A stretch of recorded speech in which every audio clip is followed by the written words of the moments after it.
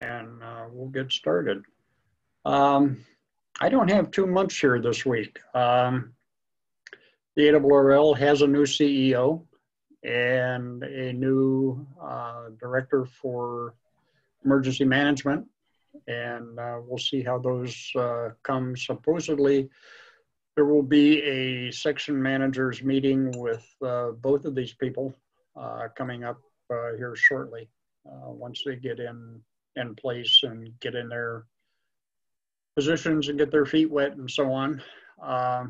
So we'll see how that goes, and once I get that, they record it, we'll post it, so give people some ideas of what's going on. I don't foresee any changes in our section. Everything we have seems to be working very well. We're very fortunate to have the right people in the right places to get things done. And with help of people like Greg and others with the WinLink, that works very well. And also working with FL Digi as well, just on the other side of that digital coin. So other than that, I don't have an awful lot this morning. Bruce was going to talk about VHF contesting. So what do you have coming up other than Heidi doing some testing? That's Heather. Or Heather, rather. That's right. Yes, Heather doing some testing. Yeah, I think she's in the middle of a test session right now. Yeah. So other things coming up from my list here. Okay, we've got the VHF contest is next weekend, and it starts at 11 o'clock on Saturday morning. Is that right? Yep. Yes. And we're still at San Diego condition yellow for the heat, and then Santa Ana's, as everybody knows, are going to start blowing what, Tuesday is it when those start? We're keeping an eye on the weather forecast. Some people are doing peer-to-peer practice on WinLink. If you have that capability, we've been doing a little bit with the VHF VARA peer-to-peer, and some people are anxious to start some VARA HF peer-to-peer practice, and so that'll be starting soon. And if anybody has any ideas for what we should do during the National Simulated Emergency Test, we might be able to do something on the actual weekend that's scheduled for, October 3rd and 4th. If you have ideas, please shoot me an email, and we'll bounce some ideas around to see how we can work it in. I know Bob, AI6KU, is going to be working with the Mars system during the SET period, and he's hoping to do something ARES with Mars, perhaps some sort of crossover thing for the SET. In San Diego in the past, we've not officially done an SET on the SET weekend. Occasionally, we've done some events and said, okay, that's what we're doing for SET, but not necessarily on the official national weekend that it's called for. And I've got to remind myself here, I've got a little note to myself to make sure that I update my contest log software and test it out before next weekend. So, and I think that's all I've got there, Dave. All right, the other thing that I did forget to bring up is the FCC has proposed a fee for amateur radio licenses. And if you go to the ARRL homepage, there is a link there to click on. The rulemaking proposal is open for comments, and be a good time to get lots of comments in there and just bury them with comments from everybody. With the amount of money that the amateur community saves the country in communications, it's a shame that they think to go that way, that somebody decided to go that way anyway.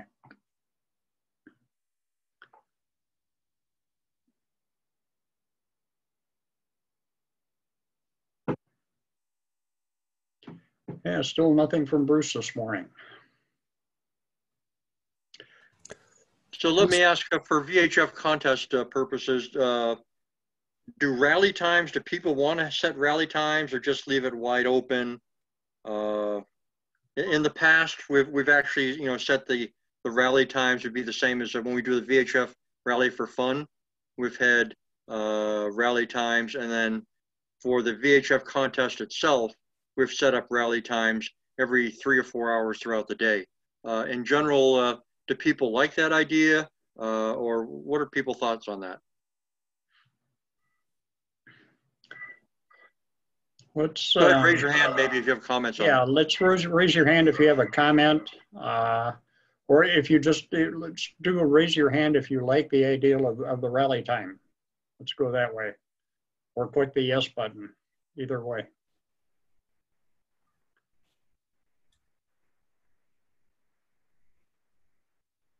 We're seeing some yeses there.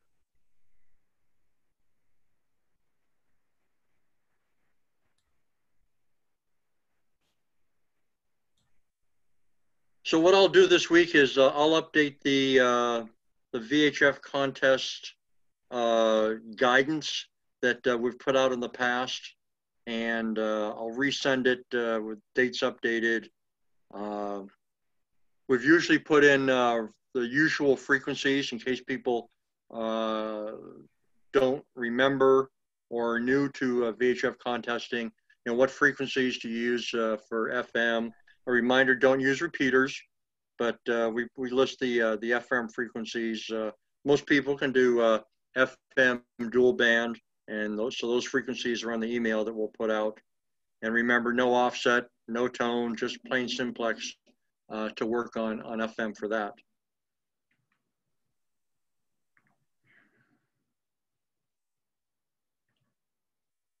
Is anybody planning to do any rover work during the contest? I don't remember any ARES members in the past doing rover work. Occasionally some summits on the air stuff. So no crossover known at this time? All right. Well, a few of us are going to get together in Tierra Santa at the park. So that'll sort of be a rover exercise. If it works out, we may move to another location and make it officially a rover. But right now, it's sort of individual participation, counting, logging it that way. But we'll have a number of mobile radios there ready to get started. Frank, that sounds like a great idea. And that way we'll have donuts and sort of have a social way to kick off the contest.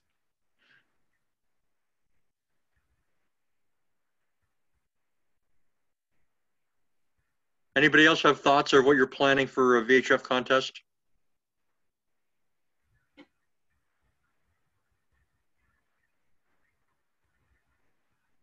Pretty quiet group this morning. So maybe a clarification question. Since we're going to meet at the local park nearby, we're pretty close to our home QTH, and we would just log that as single operator type operation rather than rover, unless we know we're really going to move to different sites and act as a rover in a different grid scare. So I assume as a single operator, we can go out to a mobile site and also work at home. Is that correct?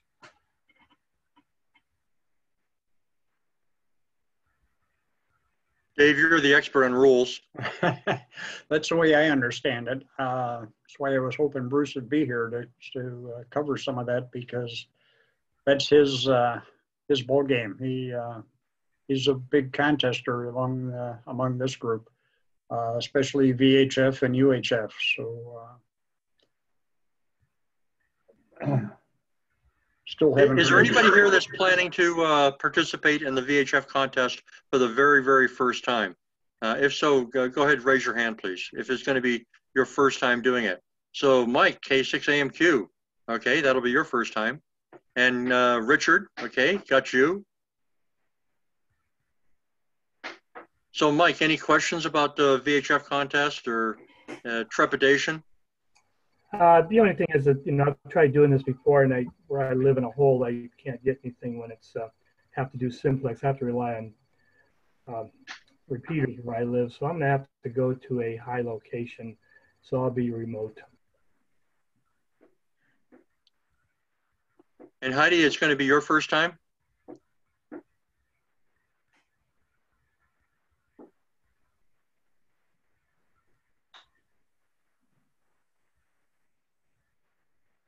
Not hearing Heidi, but she's got her check mark up for yes.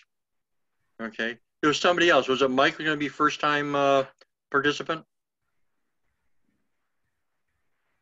Keeping in mind we have about 15 mics and yeah, okay. So maybe a different mic. Oh, Ryan, okay. Your first time, Ryan? Yeah, that's right. Actually, I tried contesting a couple months ago and kind of ran into the same problem with living in a hole. So I'll probably have to end up going mobile as well. Okay.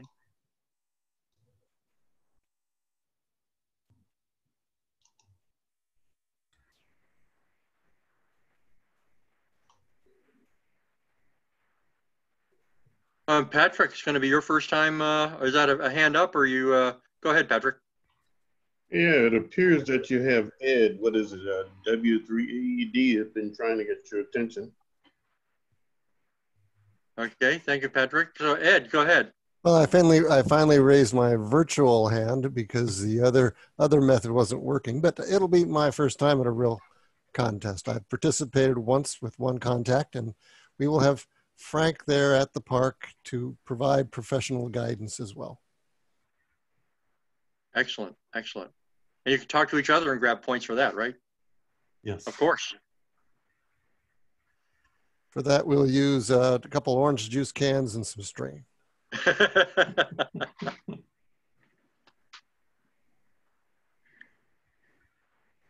And while I've got the floor, I might as well mention that reminding us that this is Natural Preparedness Month, I put a graphic on the side of me, and I'm not sure it's visible or readable from your perspective. So if I talk, maybe you've got me on speaker, maybe I'm a bigger size when I talk. If that's the case, then you should be able to read it.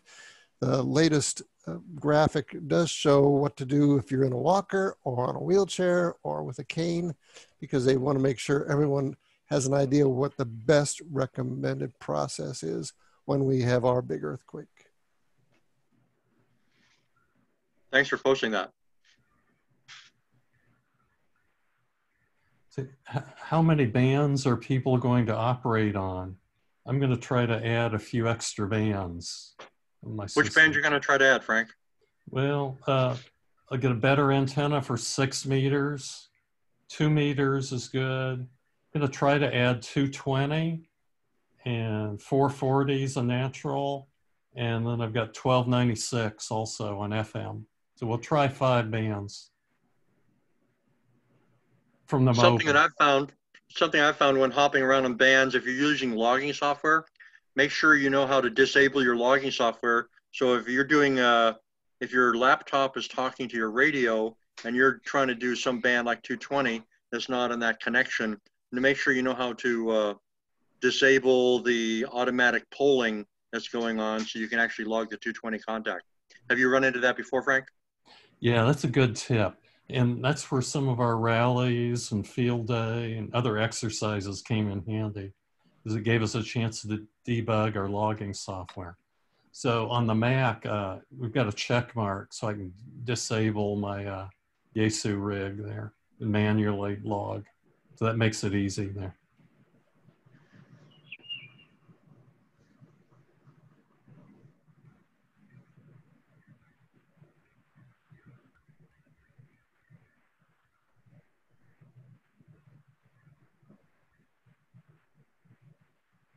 So Dave, we almost talked ourselves out here. I think so. I don't have anything really to add here other than I suggest you everybody go to the ARRL web homepage and click on the link on the license fees and make your comments known about that. They want to grow the ranks of the amateur community, but if they're going to charge $50 for a license, then I think they're going to end up losing a lot of people. One of my concerns with that is we're just starting to get some of the outlying communities to be license compliant. I'm thinking off-roaders, and also the drone community are finally starting to say, yeah, we need to have a ham-ready license for stuff. And if we start slapping on fees, then it will probably increase non-compliance. That's the other side of that, is that there'll be a lot of people just saying, the heck with it, I'm not going to renew my license and pay the fee or whatever, and just operate illegally. So something else to consider. Hey, Patrick's got his hand up. What do you got, Patrick? Well, thanks for allowing me to come in here for a minute. Well, based on the conversation that I'm hearing here, is similar to some of the stuff that I see on the Facebook group, Ham Radio. The biggest thing is that a number of those individuals who are part of that group are not amateur radio operators that just want to see what it is that they could learn.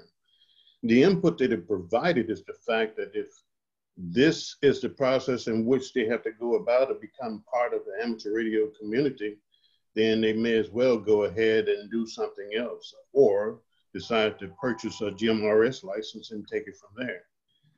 The other thing is the fact that it seems to be creating a rift among the amateur radio community as well, because of the fact that a lot of people go back to the days in which they were charged for their licenses, you know, back in the 70s, 80s, and when they stopped charging for that. But the fact is, they fail to realize that a number of those individuals who are actually getting into amateur radio, they don't come from the wealthy community, they come from the average community, and something of that sort could definitely impact them, particularly if they're on a budget already. So I think that's the impact. Not only is going to happen to the amateur radio community as far as getting the initial license, but going forward, they'll be less likely to advance. And as they advance, as we all know, you know, we take that training that we learn while advancing and try to pay it forward, or bring the individuals up from behind and give them the benefit of our training and experience. So it's going to be impacted not only just from the fact that they advancing the hobby, but those individuals who could learn something that be beneficial outside amateur radio community itself, but that is reinforced by the training, is going to occur as well. Did I get through? Yeah, good comments, Patrick. Good comments.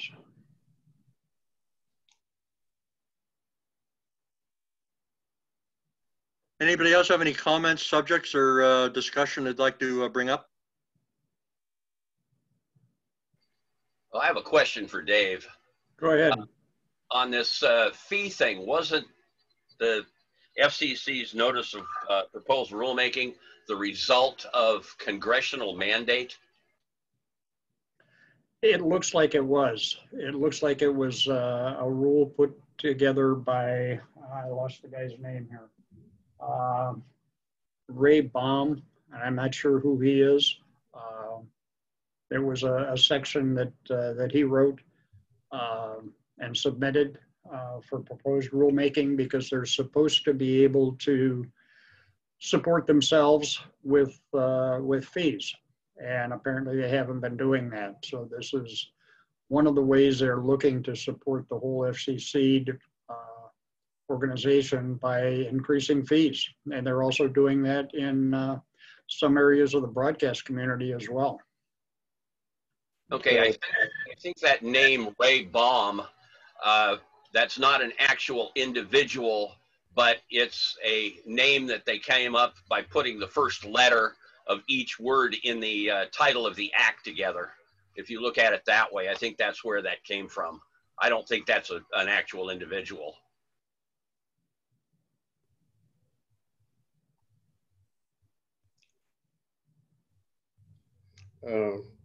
Dave?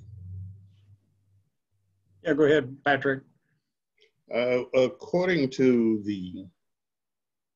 the act itself, in terms of what I was reading in it, is an indication where they allow the FCC to establish prices or fees for the various license categories, but they've had that option before and they eliminated it.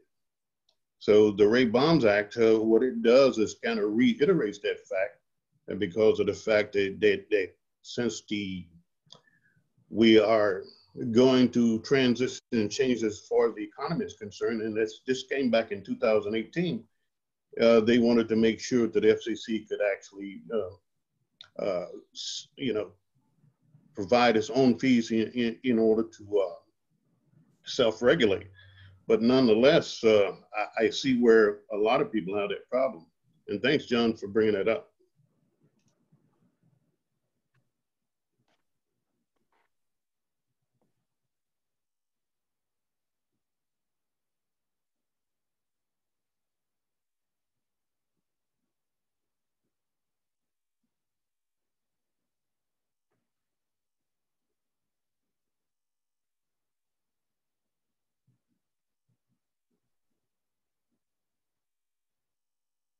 Dave, you have anything else for us? No, I don't right now. Like I said, if you go on the ARRL website, you can read the whole thing. There's 800 and some pages there, but trying to find the section here. It's in Division P, which I believe is around page 180, 190 in that ballpark. So you can read what it is and what it has to say. And then go back to the ARRL page and click on the link to make some comments.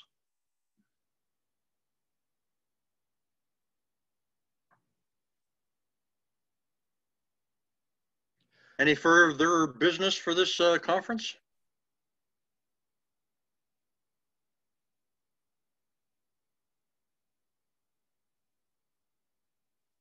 All right, I'm going to suggest. Hey, Dave, you're a host. Is this a wrap? I think this is going to be a wrap. I think we're going to have a short one this morning, especially since it's a holiday weekend.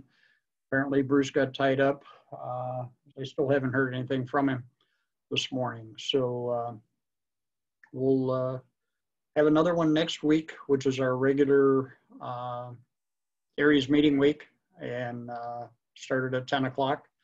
And hopefully we can get some of Bruce's comments in there before the start of the contest at 11. So unless anybody else has any comments for the good of the group, we'll go ahead and bring it to a close. Have a safe weekend, everybody. Thanks, Judy. You too. Thank you.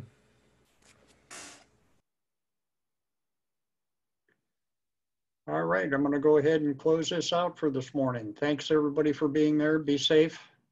And we'll talk to everybody next week and on the radio in between.